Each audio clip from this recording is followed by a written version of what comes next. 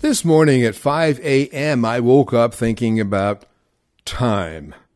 How often do you say to yourself, I don't have enough time, or where has the time gone, or those darn emails screwed up my schedule again? Hi, I'm Nelson Davis, and today I want to share some of my thoughts about time management with you. The good news is that you have just as much time as anyone else. Billionaires and poor people get the same 24-hour serving of it as do you and I.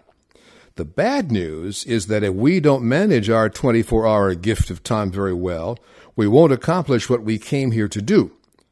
The measurement and use of time has been almost an obsession with me since I was a child. I used to wonder how the President of the United States, Eisenhower at that time, managed to do so much between reading briefing books, making speeches, taking trips, and hopefully giving some attention to his wife, Mamie. The truth is, we can't really manage time. What we are attempting to do is manage ourselves in relation to the passage of time. It keeps on moving no matter what we do. I've discovered that the most important step in getting a grip on how we handle time is to be very clear about what we want or need to accomplish. When you have that done, the often despised to-do list comes into play as your number one tool. What you write on it has to be carefully chosen to support whatever it is that you decided you want to accomplish.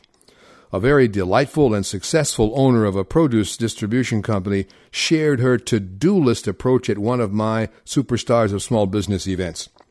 She writes down only 5 things on her daily list, and she only does those 5 things.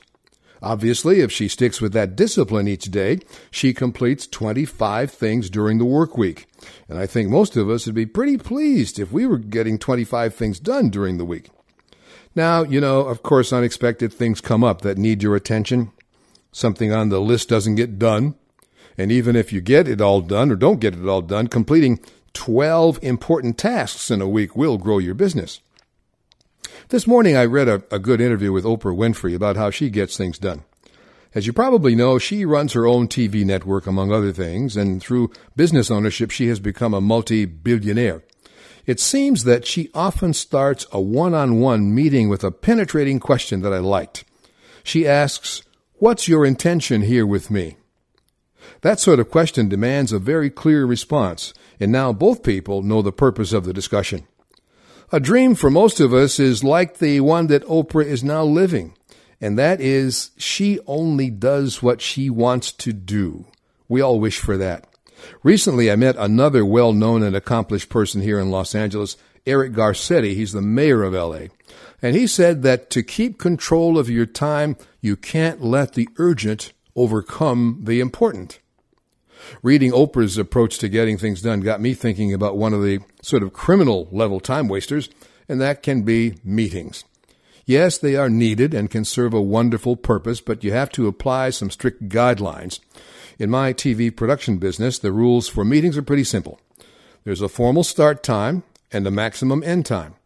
I have a written agenda and insist that everyone attending brings a pen and a notepad. One thing about that system that I love is being able to later ask people what was the result of their actions rather than did they actually take any action. We all have to avoid procrastination, which will sink the best of intentions. Speaking of meetings, I once heard a story that may not be true, but it was fun to listen to. It was about the legendary 1940s industrialist and playboy Howard Hughes. Mr. Hughes was wildly eccentric and held meetings at strange times, especially those at night. The story went that sometimes he'd hold important meetings in the men's room, saying that was one of the few places where everyone knew exactly what they were doing. Can you imagine doing that in today's politically correct and overregulated atmosphere? Probably not. How are you handling your relationship with time in your business? The key ideas are: be clear about what you want to accomplish, and develop clarity from your employees or associates as well. Work from a list so that no matter how tired or confused you may get, and yes, we all get there, you'll always get back to what's important. And don't let even urgent distractions keep you away from doing what is most important. Also, I think that you really must schedule some time alone to simply think, because it's those thoughts that will drive your life and your business. I'm Nelson Davis, and I want to help you prosper and thrive in this entrepreneurial world.